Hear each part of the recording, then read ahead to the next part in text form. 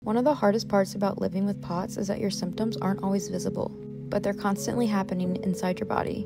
That's why I use the Visible Health Band.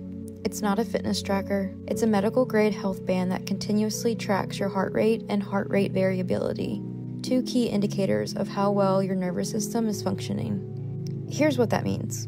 In POTS, the autonomic nervous system doesn't regulate things like heart rate, blood pressure, and blood flow the way it should.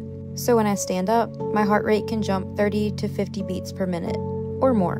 My body thinks I'm in danger even though I'm just upright.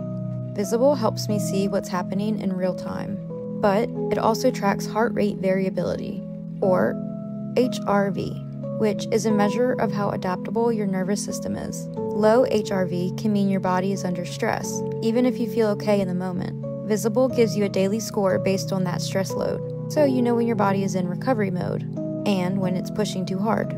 That's why I use it to guide pacing. I can adjust my activity to match what my body is actually ready for, not what I think I can push through. It helps me understand how things like meals, sleep, temperature, and movement affect me. Because when you live with a condition that changes hour to hour, you need more than just symptoms. You need data.